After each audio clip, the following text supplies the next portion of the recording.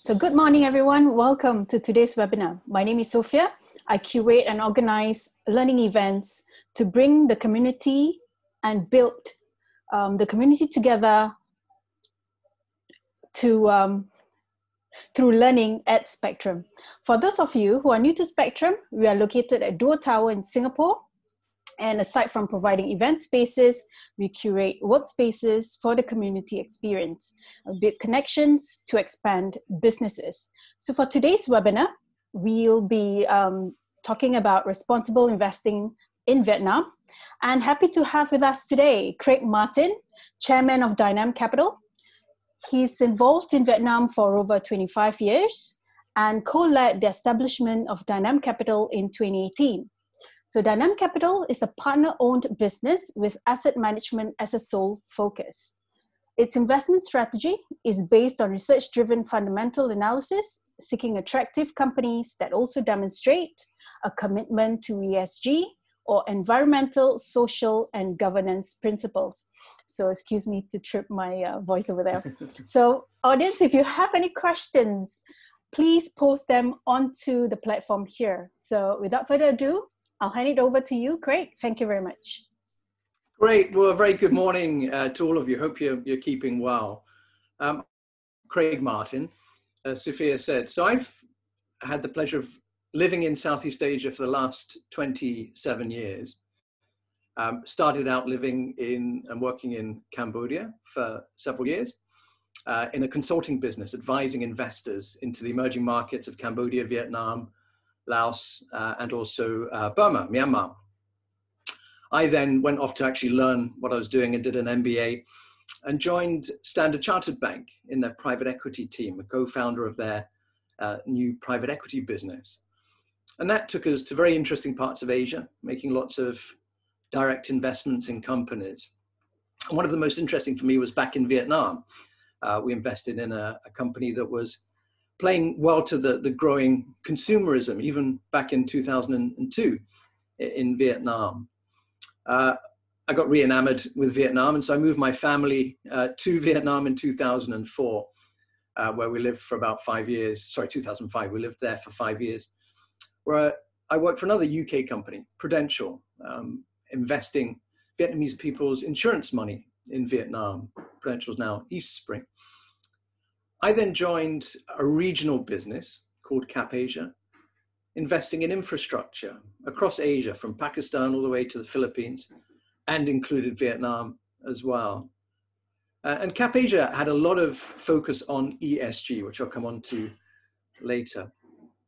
After about 7 years, co-CEO of capita, once again drawn back to Vietnam. So I joined with a fantastic Vietnamese guy called Tin, to co-found Dynam Capital.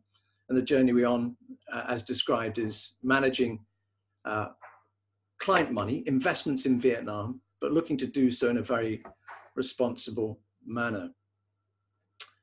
So I'm going to take you through a presentation this morning. Let's hope you can all see on the share screen. I'm going to talk a little bit about Vietnam, just to set us on the same page, and why Vietnam is an attractive place to be investing, and what are the challenges associated with its terrific growth over the last few years, and what does the future mean for an emerging market like Vietnam. Then to talk about responsible investing in terms of its evolution. It's much more popular and well known now. Why is that? And how did it start? And what does it really mean in practice?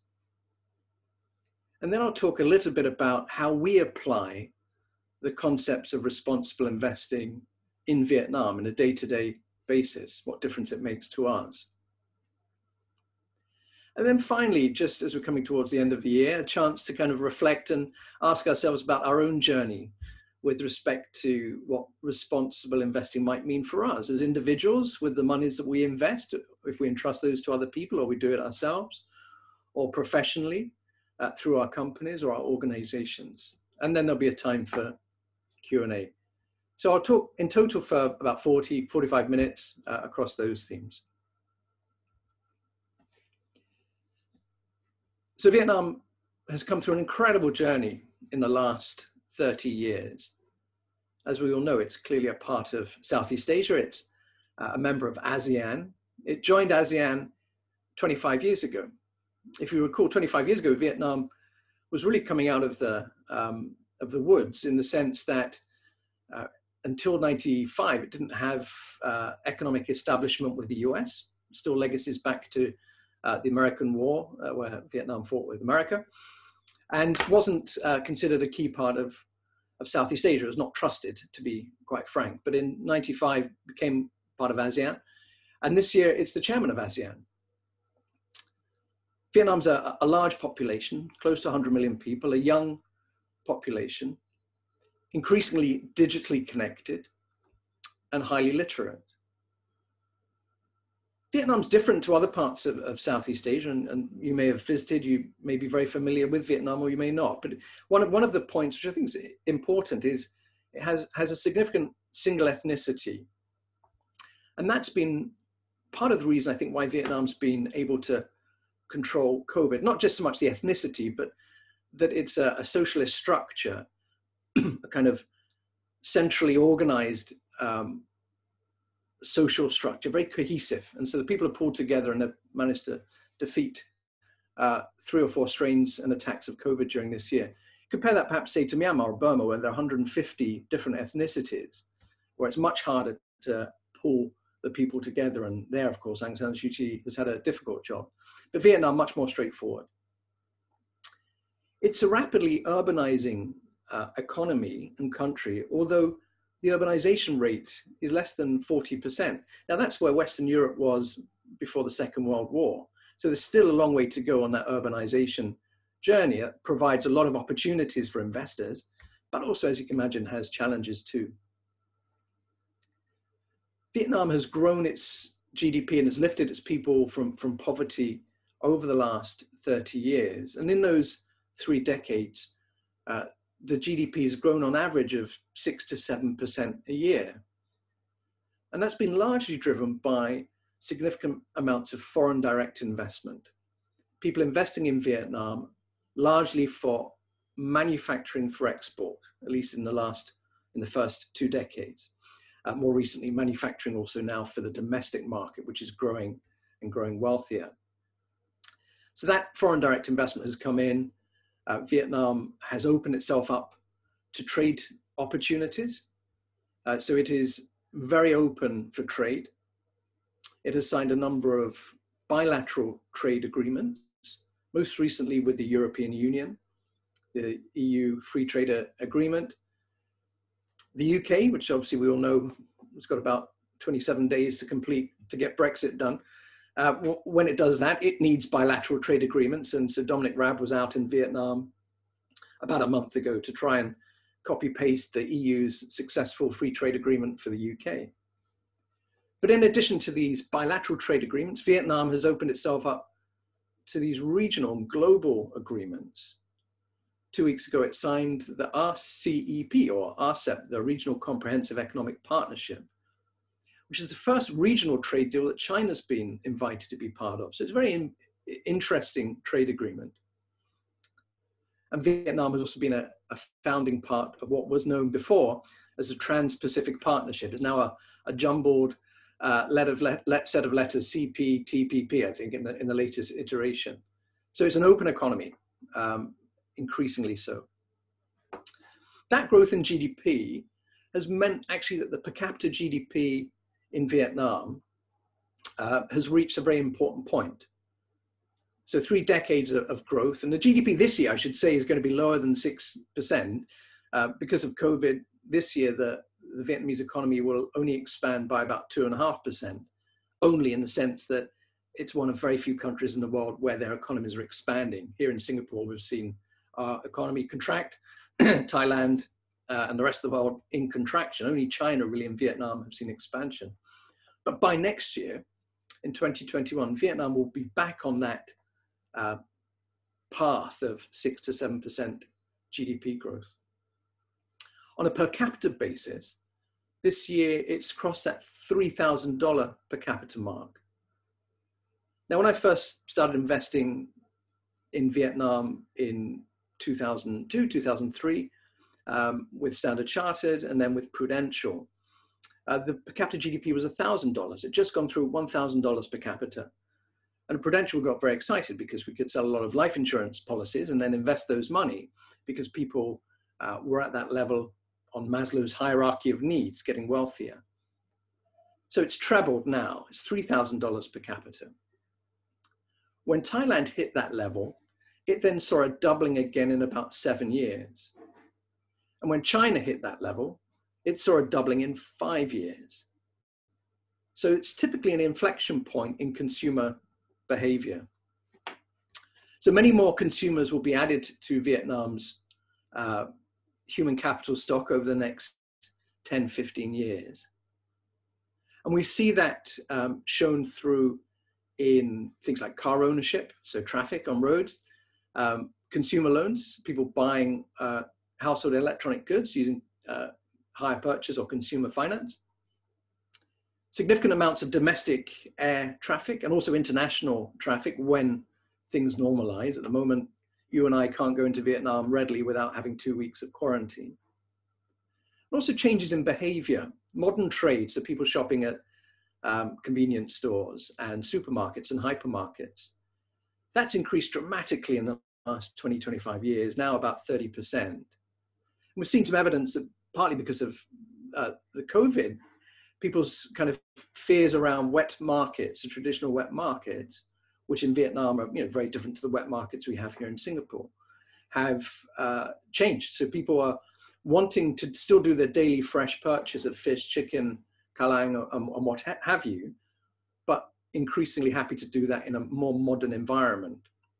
So that modern trade prevents tremendous investment opportunities, but it's also a changing dynamic. And obviously modern trade tends to involve more plastic and more wrapping, and that has societal issues as well. As mentioned, Prudential, we got very excited selling life insurance in the early part of the noughties. And even today, there's a greater participation of Vietnamese people in domestic financial products. So life insurance, also participants in the stock market. 75% of the stock market is owned by Vietnamese people, only 25% by foreign investors. So the retail sales are growing and the economy is growing and digitalizing. But in all of this growth, clearly there can be some challenges, and these are common in many emerging markets. There's not just Vietnam. So on the environment, increased plastic waste. The mighty Mekong that comes through Vietnam is one of the rivers one of the top 10 rivers in the world that has plastic waste at significant levels. The Vietnamese coastline is very long. There's a lot of plastic waste that washes in from all over the world onto the coastline. Air pollution, if you've been to Hanoi, particularly in the winter, you'll have been wearing masks for the last several years because of the air pollution has been very bad. Road traffic, you've got to just walk across the road and let the motorbikes go past. You don't overthink it, otherwise you'll get flattened. Sadly, there was an expert on road traffic, it's a true story, in Hanoi, and he was trying to overthink it, and actually he got knocked over and killed trying to cross the road in Hanoi. Congested living areas, densely populated areas, food safety, water safety, and potentially shortcuts in build quality in infrastructure and buildings. So if you ask, and we've surveyed Vietnamese people, we've surveyed women and younger teens, and their main concerns in life are around food safety, water safety, and access to education for their kids from the mother's perspective. So these are important issues in an emerging, growing economy such as Vietnam.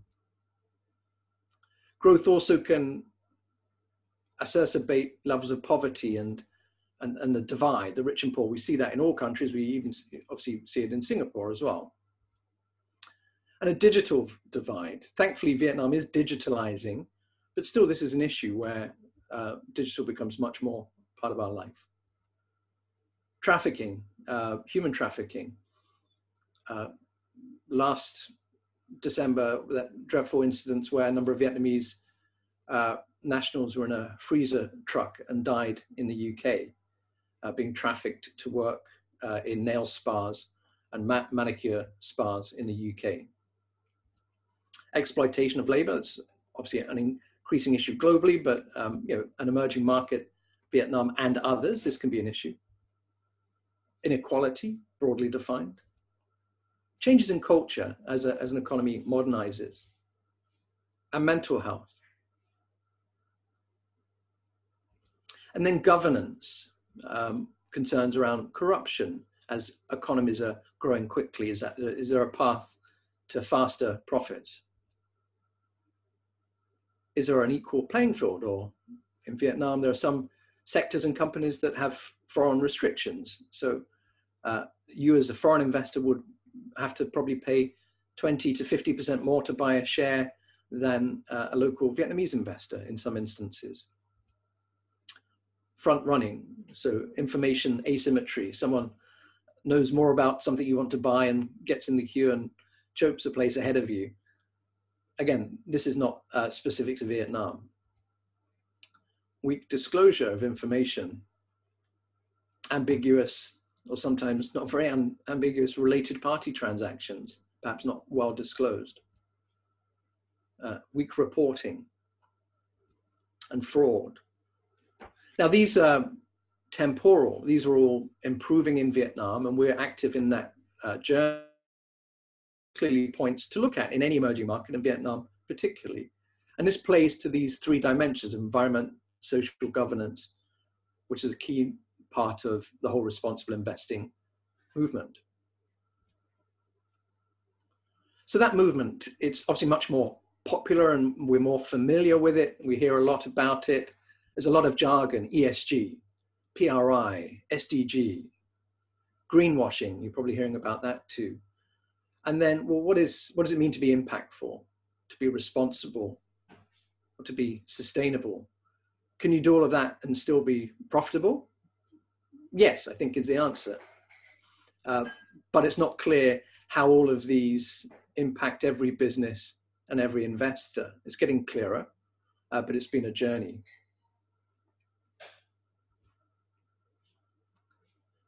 So a little bit about that journey. Back in the mid-90s, John Elkington was attributed with coining the phrase triple bottom line of people, planet, and profit, and how you can look to measure your impact on those dimensions. It's really an accounting framework.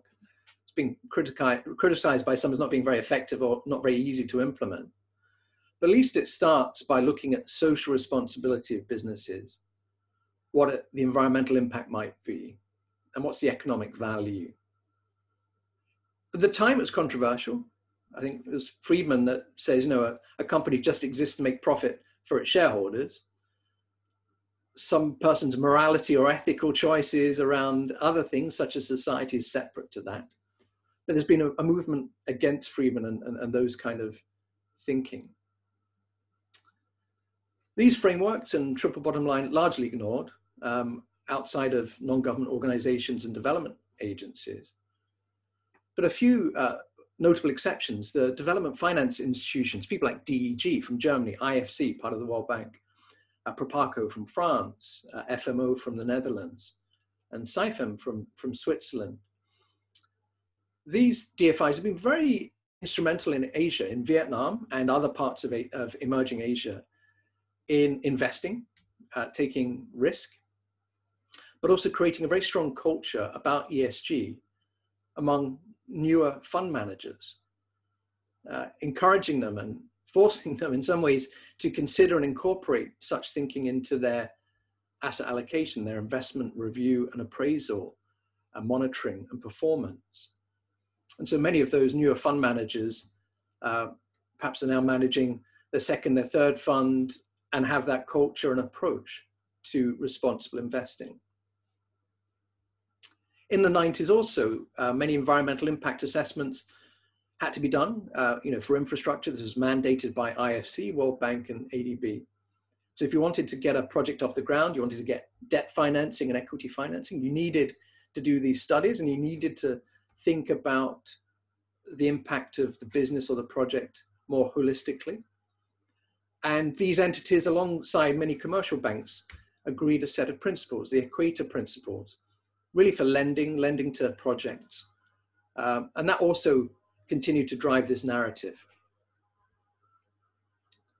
Who remembers 2000? We were worried about the millennium bug, weren't we? And computers crashing because of shortcuts in programming in the 70s and 80s.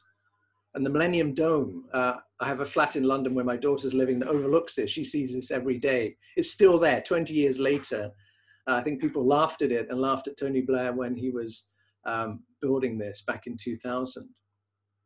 But in 2000, the United Nations took stock, as we should all do at the end of a year and at the end of a millennium and at the end of a decade, around, what could the world be doing better, and came up with a series of these goals, such as eradicating extreme poverty and hunger, achieve universal primary education levels, promote gender equality and empowerment of women, reduce child mortality, improve maternal health, combat HIV/AIDS, malaria and tuberculosis, ensure environmental sustainability, and develop global partnerships. So everyone agreed to these excitedly in 2000, and they were meant to have been complete by 2015. They weren't. A number of countries did get behind them in very significant ways. Others ignored them or paid lip service or struggled with some of these. Clearly, there were success stories, and on some of these elements, the private sector has been very involved. Bill Gates, the Melinda Gates Foundation, it really done a fantastic job on many things, particularly around malaria in some of these areas. And there have been tremendous strides in HIV/AIDS. But if you saw the news in Singapore today, I think 170 people this year have been infected by HIV/AIDS. Gladly, more treatments are available, but still these issues weren't fully addressed, and nor could they be. They're very lofty ambitions. But these ended in 2015. The Millennium Dome still there. Next chap we'll see in this video failed at something spectacularly and caused somewhat of an awakening in 2006.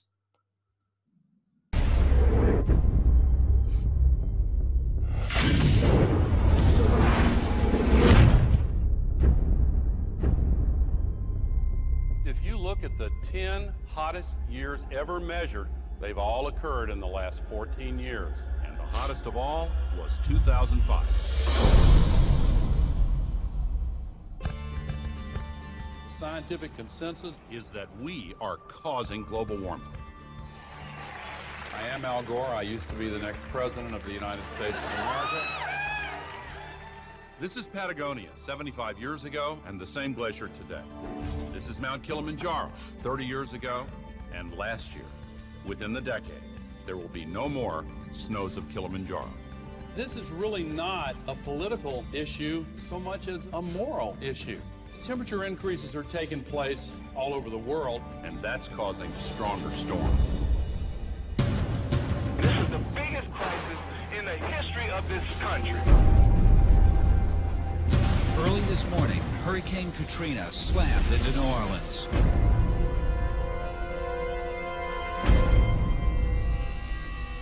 Is it possible that we should prepare against other threats besides terrorists? From Paramount Classics comes a film that has shocked audiences everywhere they've seen it. The Arctic is experiencing faster melting. If this were to go, sea level worldwide would go up 20 feet. This is what would happen in Florida. Around Shanghai, home to 40 million people. The area around Calcutta, 60 million. Here's Manhattan. The World Trade Center Memorial would be underwater. Think of the impact of a couple 100,000 refugees, and then imagine 100 million. We have to act together to solve this global crisis.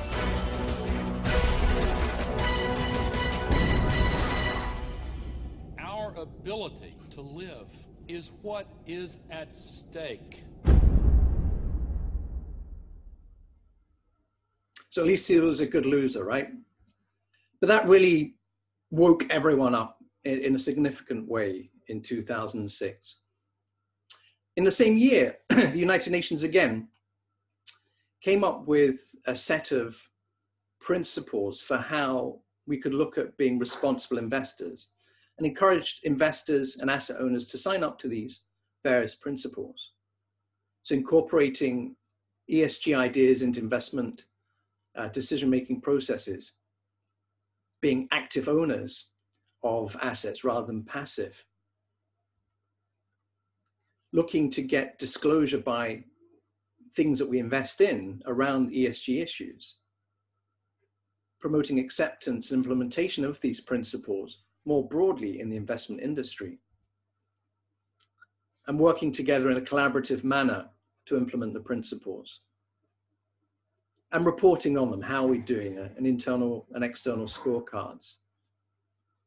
So again, the UN, perhaps in taking a very sensible approach, launched an initiative which has become very much the mainstream for the investment management industry. That was in 2006. Kind of the decade went on fairly quietly. Then I think the next woke moment was in 2017. So David Attenborough's Blue Planet 2, if you remember, it shocked audiences worldwide over the issue of plastic. So whereas Al Gore had looked at kind of the last polar bear on a single floating block of ice, David Attenborough was around turtles and fish and animals suffocating because of our waste through plastic. And obviously, in parallel, people like Greta Thunberg and others really got the world's attention around the environment. And linked into this, of course, things such as the Paris Climate Accords and building greater consensus around the E in ESG, the environmental aspect. In 2016, here in Singapore, there's another dome, our national stadium.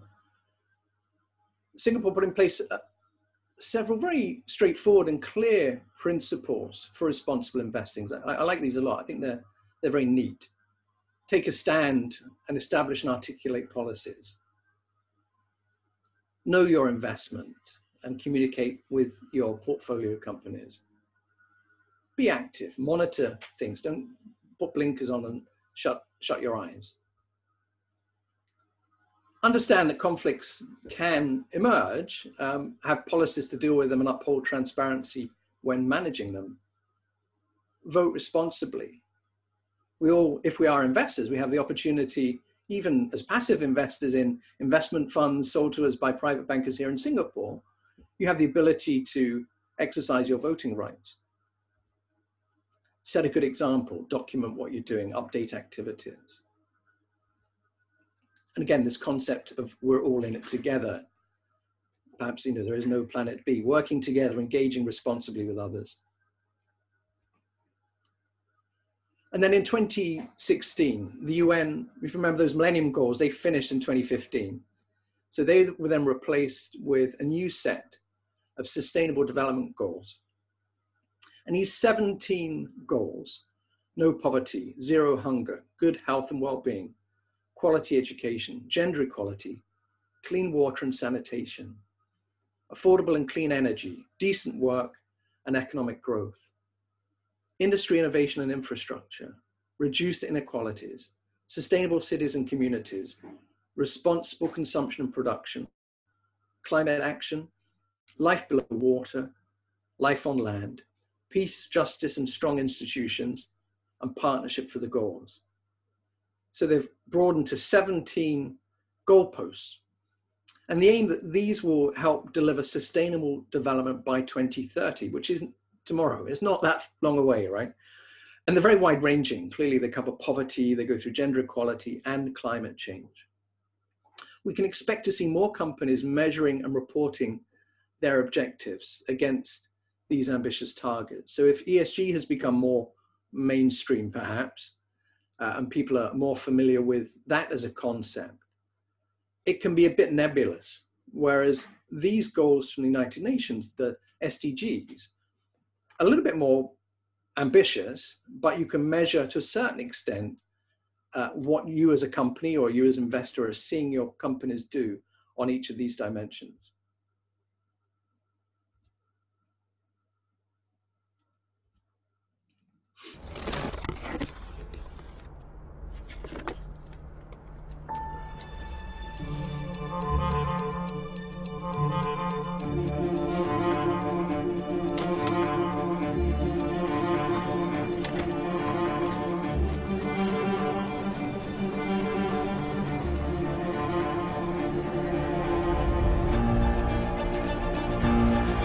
Only 6% of businesses have full visibility of their supply chain, which means a lot of harmful practices still go unnoticed. That's not good enough. At Standard Chartered, we're working with businesses to adopt responsible supply chain standards. By doing so, we help ensure that the things you buy are made the right way. Because we're not here for good enough. We're Standard Chartered, and we're here for good. So this is the 2020 campaign of Standard Chartered. I think Here for Good, I think it's a fantastic program and a fantastic set of ads. The reason I mention that is you can see corporations becoming more specific now and targeting areas that they want to promote, and why not, but also highlight issues that are relevant. And there's a lot of overlap with the SDGs as well as broadly on ESG. So Here for Good. So PRI, the Principles for Responsible Investing, which I mentioned just a couple of minutes ago, when it started in 2006, it started to gain attraction. At Dynam Capital and the fund we manage, Vietnam Holding, they were a fairly early adopter. They've been a signatory for 10 years. But today, there's close to $100 trillion under management by asset owners or fund managers that have signed up to the United Nations PRI. So there's more than 3,100 signatories to that. So it's much more mainstream. So environmental social governance is definitely here for good, no getting away from it. The consideration of material, environmental, social governance into investment decisions is to help enhance risk-adjusted returns. Governance issues about board composition, supply chain practices. Environmental aspects, emissions, water usage, waste management. This is very recent. This is a letter from BlackRock to investors. I received my copy of this yesterday. So they're now saying that they manage $7 trillion and they're making all of their funds have this focus around ESG. They're saying, don't worry, it doesn't change your investment policy and investment kind of returns. And in fact, it's a risk management tool. It's going to enhance returns on a risk-adjusted basis. And then the other quote, we will adhere to principle-based exclusion framework. And we'll change the name of one of our funds from Asia Focus Fund to Sustainable Asia Equity Fund. This is Fidelity, another major investor. They manage $3 trillion. And also this is very recent. So ESG is definitely here now. It's mainstream. It's been adopted by these large asset owners. Myself and my colleague have perhaps been battling at it in different areas for a number of years. But again, we still think that this is the right way to go. ESG is about enhancing your risk-adjusted returns. And good business is good business. The tools can help identify, manage, as well as measure and help you report on risks. Having a goal and a framework can actually help the investment decision-making process. It can help you select the good and the best from the poor and the weak. Investors and stakeholders will demand more attention to responsible and sustainable investing. Yes, there'll be a fad. There's concerns about greenwashing where people claim to have all of these things in place and don't really pay lip service. There will be that. That's inevitable. But also, very importantly, regulators, governments, stakeholders more broadly, customers, family members will punish us or reward us in the future on the steps that we take as corporate investors or indeed as individual investors. So that was the journey of responsible investing from the mid-90s, when it was fairly abstract and practiced by a few number of people, through the millennium period where it got a little bit more focus and attention, and some more frameworks coming out. And then in the last 2-3 years, sustainable investing, responsible investing, ESG is now day-to-day part of all of our lives, particularly in the investment world. So when you look at an emerging market like Vietnam, where we spend all of our time, how do we apply those principles? So we're a fund manager, that's me and that's my colleague Tin.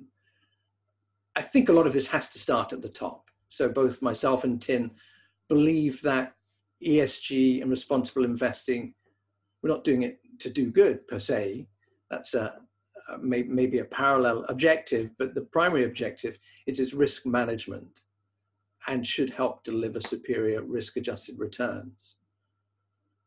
We have to believe in it, otherwise you're not going to be authentic in delivering it. Tin has a great deal of authenticity. He co-founded the Vietnam Institute of Directors. So the G in ESG, the governance, is something we really focus on a lot. And Tin has a very authentic voice and is listened to by the chairwomen and the chairmen and the CEOs of our portfolio companies as we engage with them. Now, 10 years ago, Tin was talking to a set of people that really didn't understand what ESG was about. So we had to organize events and seminars. And even now, we organize roundtables and sessions on better governance and understanding carbon footprint on the E aspect in ESG. And so there's a real focus around that. Tin, in his spare time, lectures and trains people who want to be company directors in Vietnam. So very much engaged on the ground and recognizing that this is a journey. We have a relatively young team, 50% women, 50% men. They also have to believe in what we're doing. Otherwise, they won't be authentic in the monitoring and the research and how we build our portfolios and in our reporting on the operations side. So everyone has to be in it. You have to educate yourself, educate your teams, and educate your clients.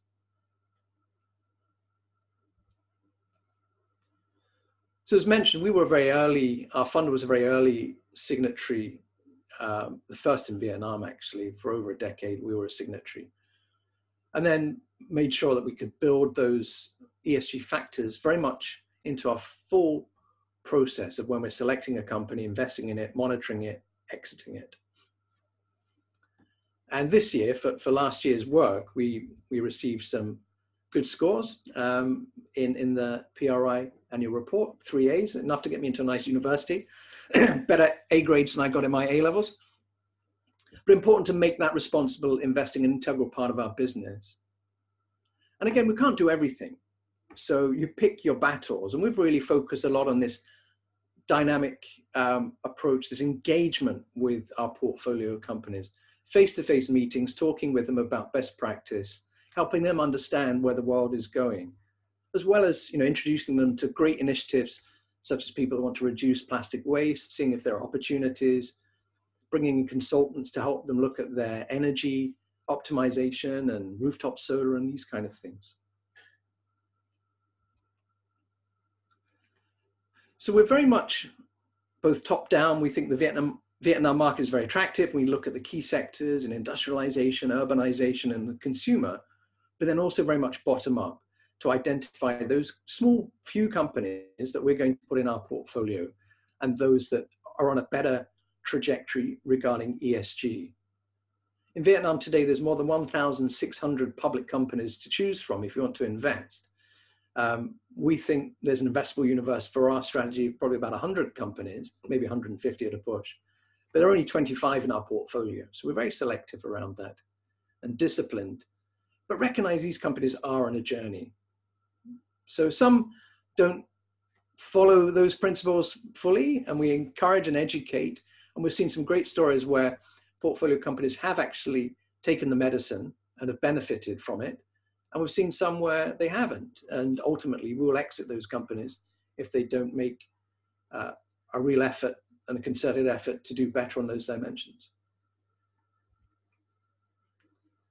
You've got to be very detailed. Particularly investing other people's money is a great responsibility, and processing carefully through that investment journey is important. It's an iterative process of review, and we review on a weekly basis how we're doing against how each of our portfolio companies are performing.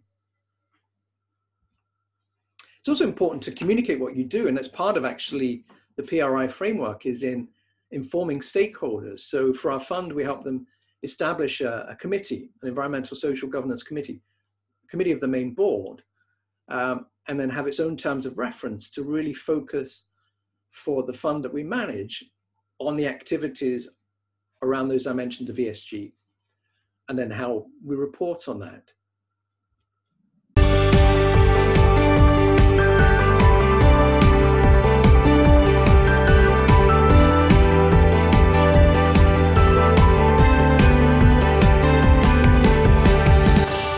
So it's intentionally loud because we use that to, when we got those scores, to communicate. We used it as marketing, yes, and we used it to communicate that we do adhere to those principles. So it can be a competitive advantage as well, and that's a commercial attribute which is not counter to any of the ambitions of being more responsible investing.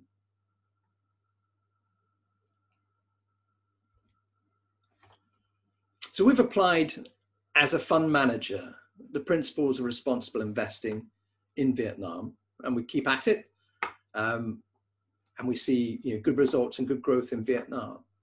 But I thought I would just spend a couple of minutes to kind of encourage us all to think through this, particularly as we come towards the end of the year, about our own journey. We're all allocators of capital in some shape or form.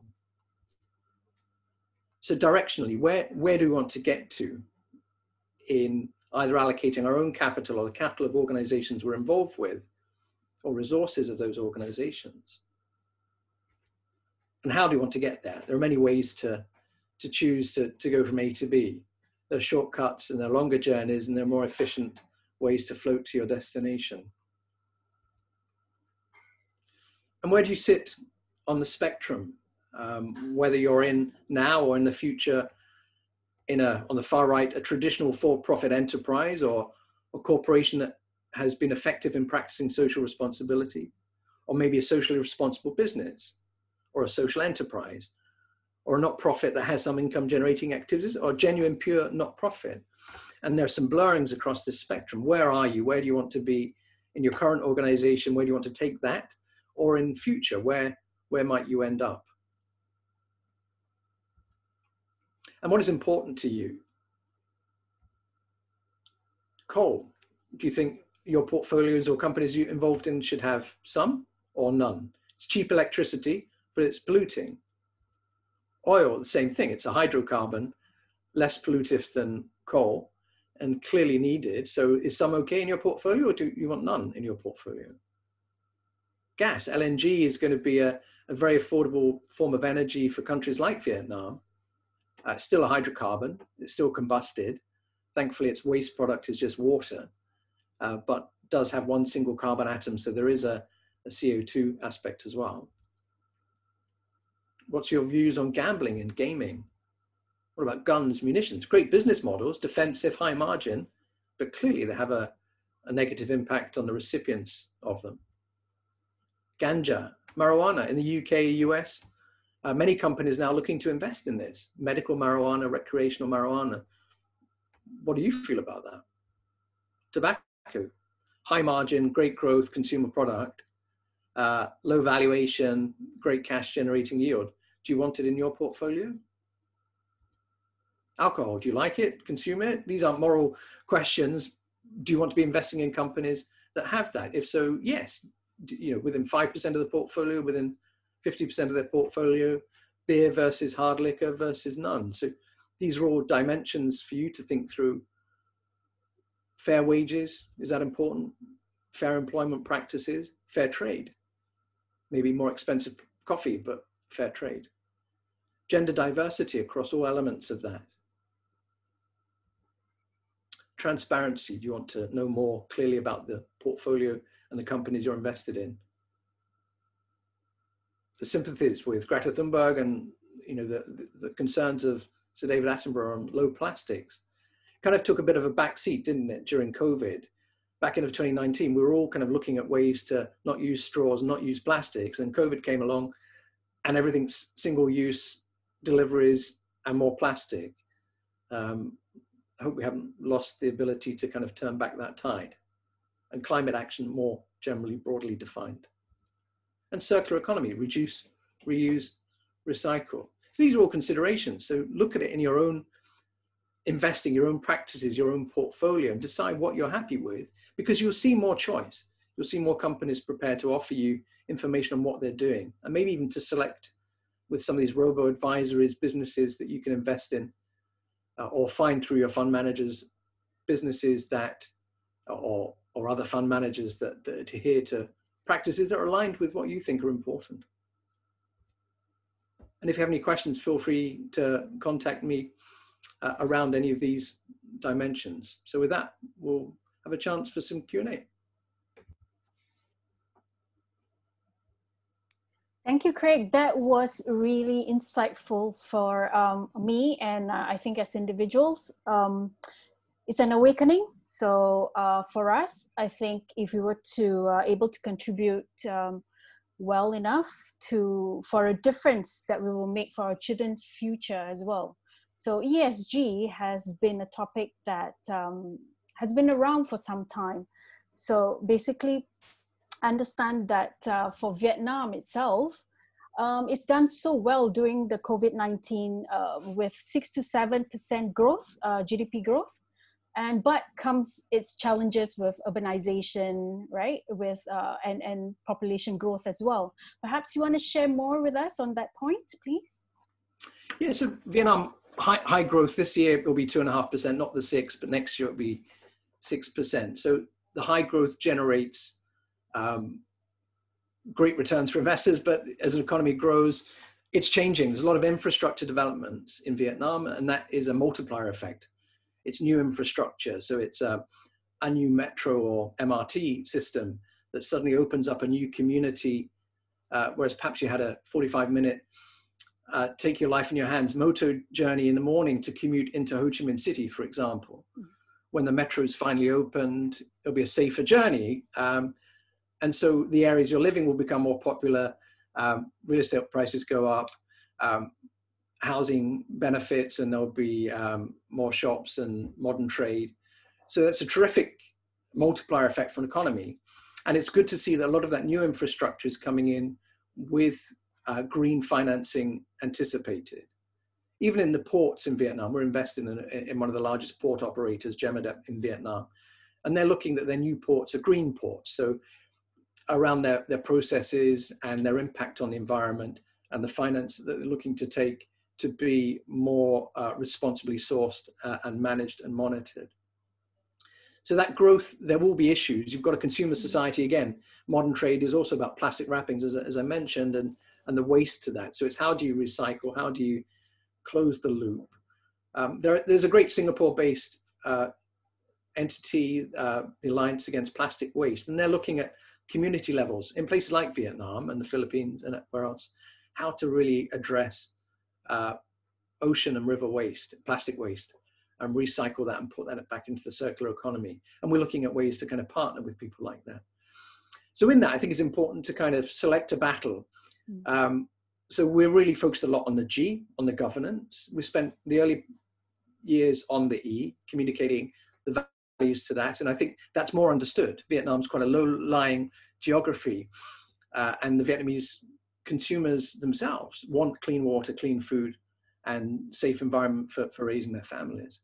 So there's a consumer push, which is great. The G, I think, is something that we can be very authentic in helping improve in Vietnam on that governance side. And that's really because, you know, my business partner, Tin, has that authentic voice in corporate governance, is listened to. And we can train and advocate on best practices there. So pick your battles. And for us, yeah, the governance one is one we're really keen on. The S, we didn't talk so much around that, CSR and the S. Vietnam has a lot of that already, partly because of its Confucian ethic and, you know, the greater good practice around its people and population and that cohesiveness. So Vietnamese companies have been doing a lot of that for quite some time. And it's been very good to see that during this COVID year, they've looked a lot more at that S around suppliers, stakeholders, staff, and how to look after those people during the brief periods of lockdown in Vietnam in in April and then again in August. And through the year, as Vietnam's come together to really kind of battle coronavirus. So there are a number of different dimensions which are a consequence of Vietnam's terrific growth and its prospects. We think it's a great market to be looking at from an investment perspective. Stock market up, portfolio could grow at 20% next year, and is relatively cheap on a price earnings basis. It's less than 9 times. So good value for good growth in Vietnam, and prospects for next year look positive. That's great to hear as well. So there are requests from our audience as well, Craig. If one says, hope the slides will be shared with the participants. And then great overview as well. A lot of requests to for your slides because of the great overview that you have provided. So we'll take that offline as well. My pleasure, yeah. So you mentioned about the social part. So pick your battles, the 3 parts of ESG, and social is the area where it's an interesting part that you can look into as well. So coming into the prospects of 2021 and the resilience that Vietnam has facing COVID-19. So 2 questions we have from the attendees as well. What's your view on the water and aquaculture sector in Vietnam?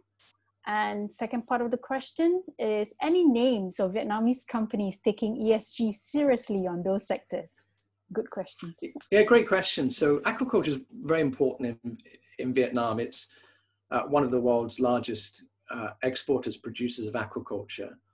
And historically, aquaculture it's a balance. If you put it through the lens of the social development goals, it replaces a lot of sea caught fish and is more sustainable, but it's also fed through fish as part of the animal feed going through that process. And historically, there have been issues where poor management of the resource has ended up with some pollution of the local areas around that. But Vietnam's been at it quite some time. So the industry as a whole has got a lot better.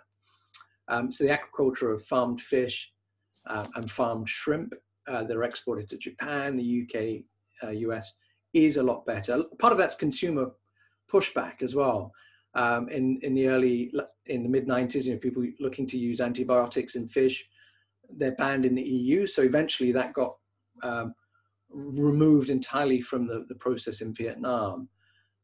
Antibiotics that were banned, that is, and practices of using polyphenols to boost up the weight of the fish when it's frozen. You get this nice frozen fish, you defrost it and put it in the oven, and suddenly you've got nothing left. They were the early parts of this growing industry. It's a massive industry. So now it's a lot better. And the better companies, and some of them are listed, we own some shares in one of them, is doing really well in that dimension of looking at its impact in terms of its ponds, reducing the mortality of its livestock as well, of its fish around that. So that dimension is getting better. But it's something we looked at very closely, spent a lot of time reviewing before we invested in that sector. In terms generally, some names, some of the well-known names are doing a great job. So Vina Milk, which is Vietnam's largest dairy distributor, was one of the first kind of listed companies and one of the first companies really to take governance to a high degree and bring in non-exec directors. So very strong on the governance side, and also is very strong on the CSR aspect, and more broadly looking at its environmental activities. Mobile World, which is a great omni-channel business in Vietnam. It started out as a retailer of mobile phones, hence the name, and accessories, and then moved into consumer electronics, a bit like a Quartz or a Harvey Norman or something like that, but more on the consumer electronics. And then finally, its last leg is in grocery, a fair price type grocery, but combining digital and click and collect and e-commerce through that platform. They're focused a lot around the S this year, around their staff, their suppliers, good hygiene, dealing with products. And they recognize that they use a lot of plastic in terms of shopping bags and that grocery side, but they're looking at ways to reduce that and recycle and use recycled materials. There are also a couple of interesting businesses in water and water treatment. We own a couple of them. And they're obviously helping provide clean, safe water to the population. Even in businesses such as garments, and Vietnam's a big exporter of garment and textiles, a number of them are trying to use recycled yarns and materials into the Nike trainers or into their clothes, part of this kind of closed or circular economy link. And our second largest company is a steel company. Now, steel obviously is not always associated with low carbon because you're producing a material that has to involve energy and heating up raw materials or heating up rebar and heating up billets rather to make rebar. Yet it's closing its loop, and steel is a fully recycled material as well. And it's trying to look at ways to be more energy efficient in its process and platform.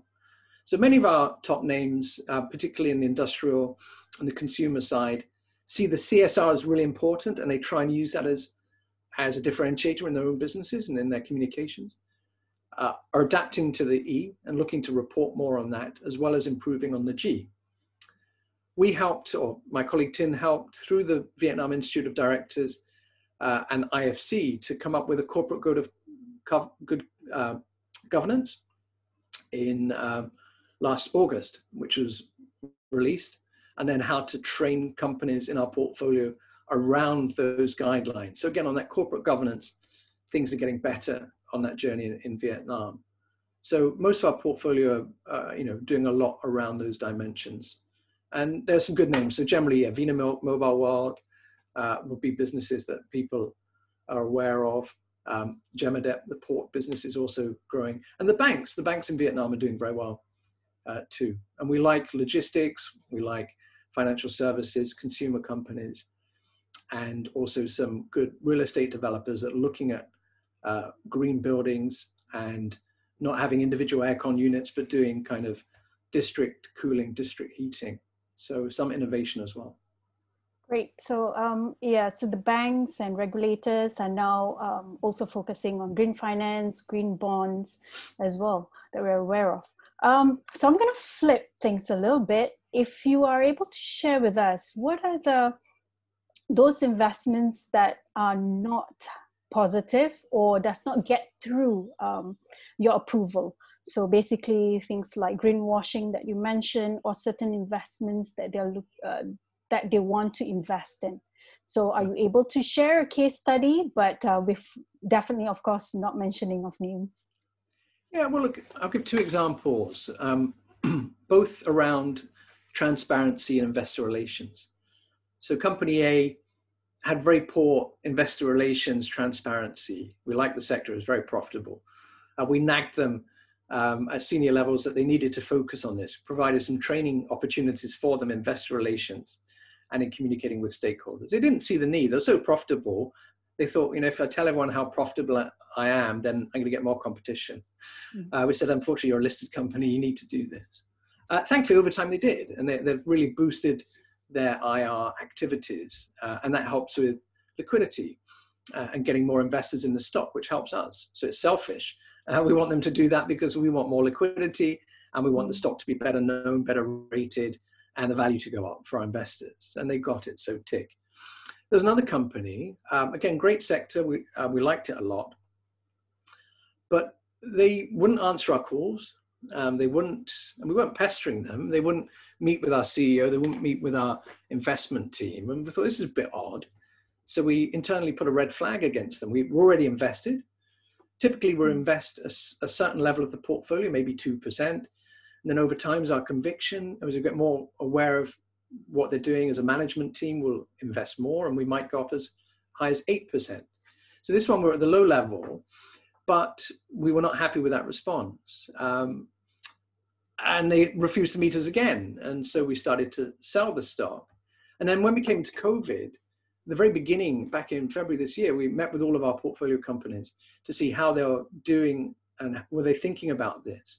And this one company was caught like a rabbit in the headlights, and they didn't have a clear sense for what they would think about, what they would prioritize, when the world was going into issues. So around, they were going to see, they're a manufacturer for export, they were going to see their supply chain get disrupted and their customers cancel orders, and they weren't prepared for that. And we cut the position then, because we'd seen the warning sign, we'd red flagged them, we weren't going to add any more to them, they didn't improve, and then we exited them. Now, it wasn't always an easy decision, because these are still profitable businesses, but we're saying, look, something's gone, the trust has gone, or they're not following our best practice, so let's vote with our feet. So that was two examples around that IR, investor relations transparency dimension, which is important for us as an investor. One where we're happy and they've continued, and one where we weren't happy and we exited. Definitely. Thank you for sharing on those projects, and also a great presentation from Craig. Thank you, Craig. Thank you, Dynam Capital. Thank you, audience, for joining us today. So if you have any questions that you'd like to ask Craig further, you can reach out to me, or you can reach out to Craig. Craig's on LinkedIn as well. So there's a feedback form that you can fill out, help us to improve our future sessions as well when you exit the webinar as well. So Craig, any messages you'd like to share before we close the webinar? Apart from be safe, let's all look that 2021 will be a better year for us than 2020. And make your resolutions for 2021 and be responsible over this Christmas period. Great, great message there. So happy holidays in advance from Spectrum, and see you at our next event. Look out for it. Thank you very much. Have a good weekend, people. Bye.